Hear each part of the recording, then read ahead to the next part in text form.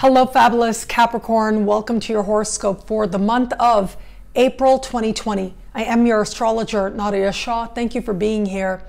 It is a big and bold astrological month, especially for you.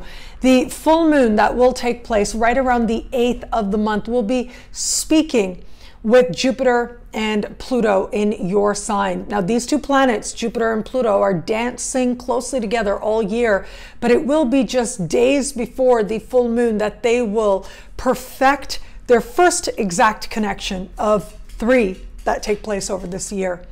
This represents an incredibly important time for you, a time of, on the one hand, transformation, but also illumination, a time that helps you to make more clear what it is that has been changing for you, where it is that you have slowly but surely since 2008 been reborn, if you will, rising from the ashes.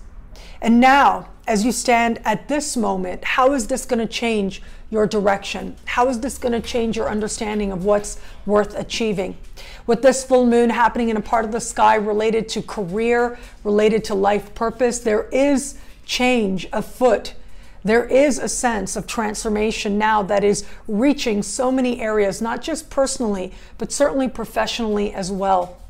For some, this is going to be a time of tremendous focus, but for others, this is going to be a time when you realize you're ready to go in a whole other direction. This certainly isn't an easy time for us as a collective in our communities and individually as well. And so your changed understanding as to your direction, what's worth achieving, what isn't, and how this speaks to you so personally, so connected to your truth. Well, as you explore this now, it in and of itself is difficult. And yet, this is work, this is insight, this is transformation, this is change whose time has come. And this is going to change your understanding of what's worth achieving and helping you to align with it more fully.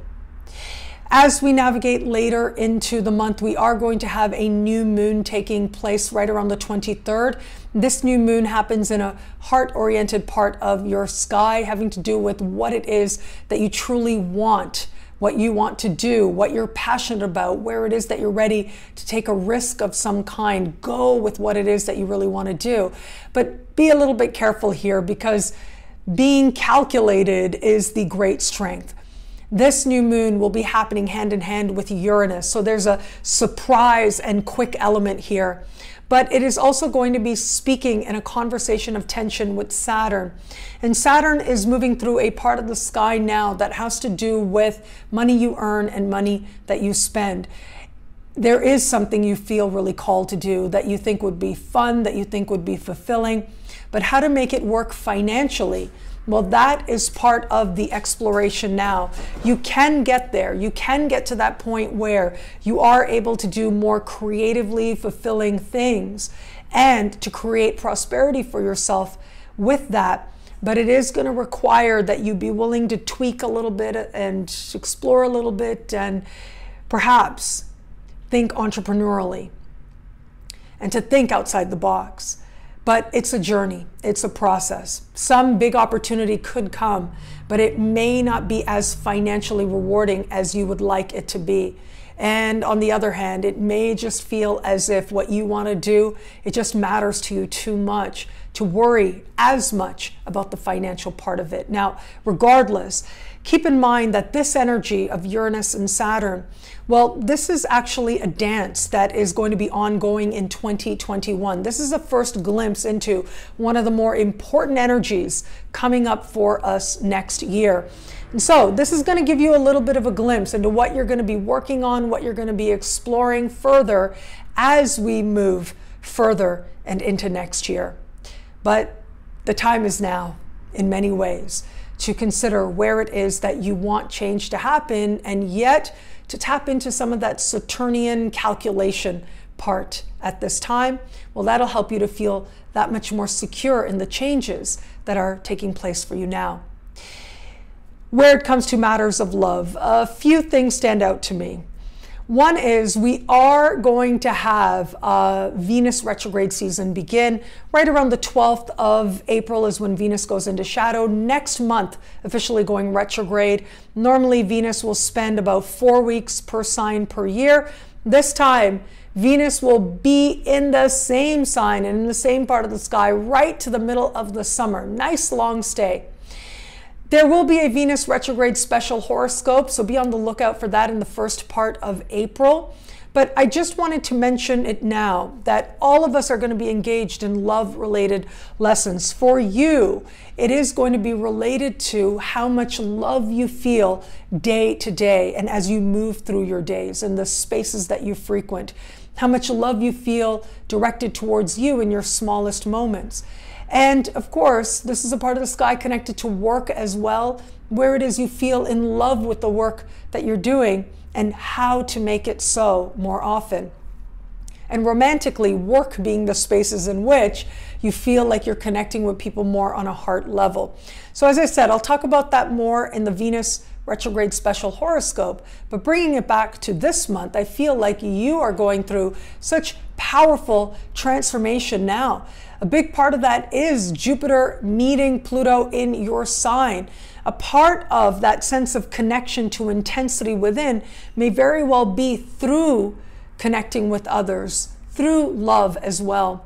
If you are open to meeting someone new, keep your eye on what is happening in the first week of the month. That is a powerful time for you where you may find yourself wanting to connect with someone else in a meaningful way. But that new moon at the later part of the month on the 23rd, well, that happening in that heart-oriented part of the sky, well, that may bring with it a very surprise, if not shocking, flirtation with it that really seems to catch you off guard in some way. And from that, you can figure out the best way to move forward from there. It looks like as much as it is enlivening, there may be some practical matters there that have you second guessing whether or not it's good to move forward.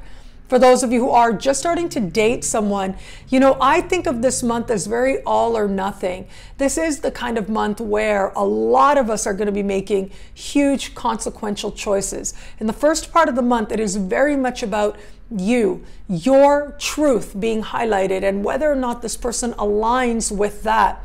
At the same time, though, that new moon later in the month, well, that will bring with it fresh perspectives. And if this is a person you do want to continue to get to know, things could accelerate and move very quickly at this time. But if this is a person that is not the right one for you, well, chances are you'll be going in a whole other direction at that time.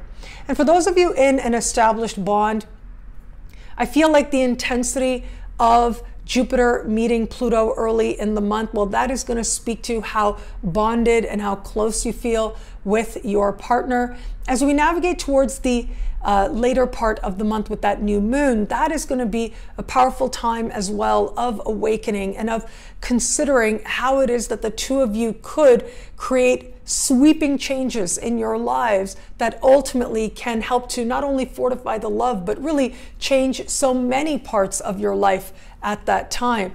It isn't necessarily the easiest energy, but it does look like where it comes to love, you feel supported. What I love about this month for you, well, look, there's a lot here, but I will say I love the career progress and determination you show in the early part of the month with that full moon.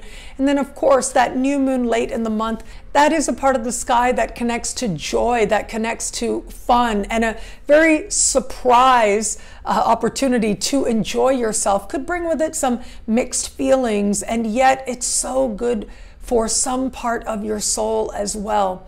There is a balance that you can find at that time, a way in which to, yes, let loose, but still meet your responsibilities, a way in which to consider the long-term good for your life, and at the same time honor your desire to be free and to have fun.